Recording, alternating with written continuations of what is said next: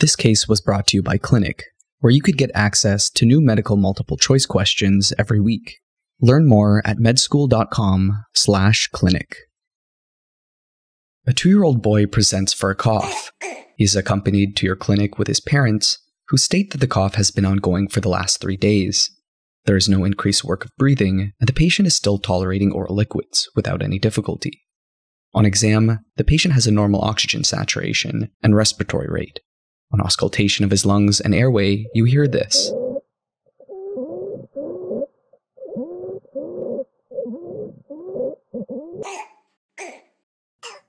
What is the causative organism associated with this condition?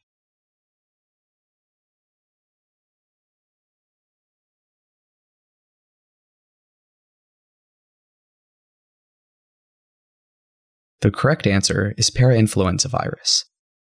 This patient is suffering from croup, which is a respiratory illness most commonly caused by the parainfluenza virus. The virus often causes inflammation of the trachea and larynx, which is why it is often referred to as laryngotracheitis. In this case, during the physical exam, you heard these short, intermittent coughs and stridor.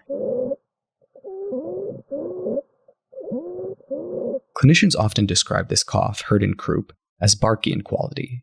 Additionally, the inspiratory stridor you hear is secondary to inflammation and narrowing of the larger airways.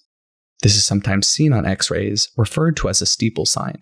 Keep in mind that although this X-ray finding is a test question favorite, this X-ray finding is not necessary to make the diagnosis of croup. Croup typically occurs in children between the ages of 6 months to 5 years of age. Treatment varies depending on the severity of the illness, which can include the use of steroids or nebulized epinephrine. Respiratory syncytial virus, rhinovirus, and influenza can all result in croup, but the most common organism is still parainfluenza virus. Alternatively, the respiratory syncytial virus is also one of the common causes of bronchiolitis, which is a common pediatric respiratory illness caused by the infection and inflammation of the bronchioles and the lower respiratory tract.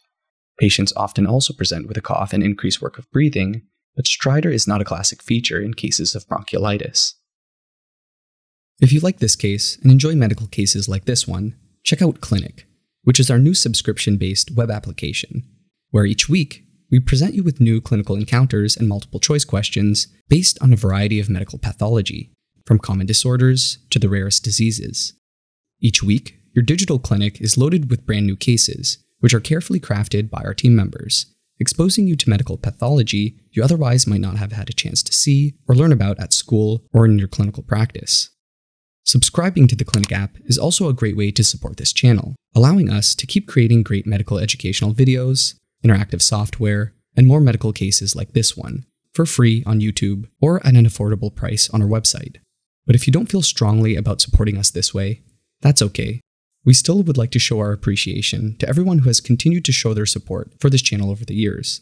And as a token of our appreciation, we've created a free collection of medical cases that you can access on our website. Just sign up for a free med school account by visiting the link in the description below. After you've successfully registered, you'll be redirected to the free collection landing page, where you could add the collection to your account, and from here, you could immediately start testing your medical knowledge with the various clinical encounters found in this collection. You'll also have unlimited access to this collection, so you can repeat and attempt these cases as many times as you would like, forever.